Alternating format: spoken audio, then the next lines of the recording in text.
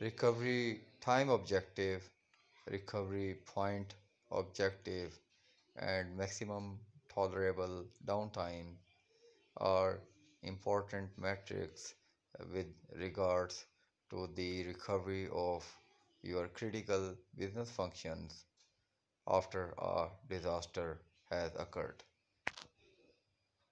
And these three metrics are defined for each of critical business function of an organization.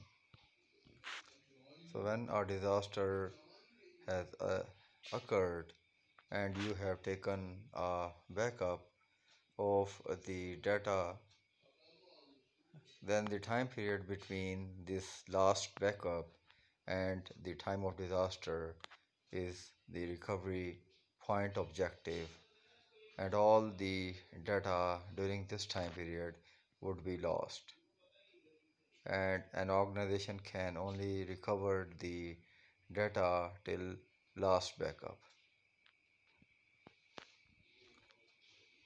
Now after a disaster has occurred, then there would be a certain time period after which there would be significant harm to your business if the system or the critical business functions is not available.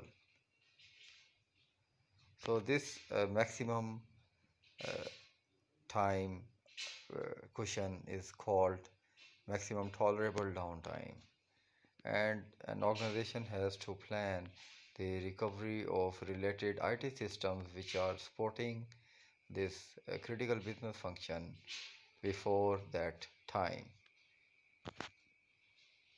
and therefore this recovery time is called a recovery time objective, and there would be a downtime uh, during this recovery time objective. So this recovery time objective should never exceed the maximum tolerable downtime, because then this critical function would cause the significant harm to the overall business of an organization. So you have to implement the additional controls to bring this recovery time objective within the maximum tolerable downtime of a critical business function. Thank you.